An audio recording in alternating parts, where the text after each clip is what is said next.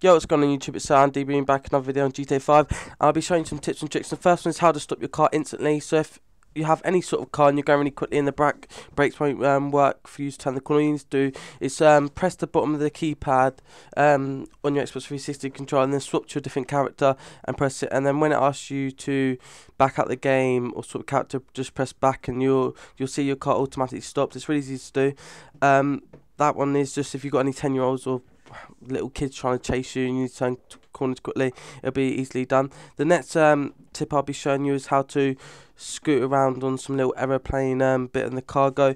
And what you do is go to the airport, shoot this off the back of the aeroplane, and then all you need to do is stand on the edge of it, and then you can shoot it one bullet at a time, and it'll skid you around the airport. It's a bit of fun if you want to piss about with your mates. It's quite good to do.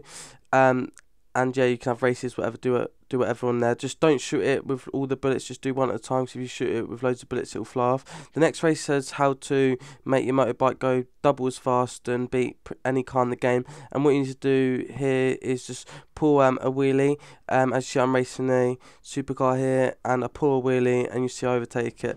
That's the three tips and tricks on this video. If you had to like, comment, sub to YouTube, go and check out the rest of the content on there. I do daily uploads, of RP glitches, money glitches, anything on GTA, I have it there. So thank you very much, people, for watching, and peace out.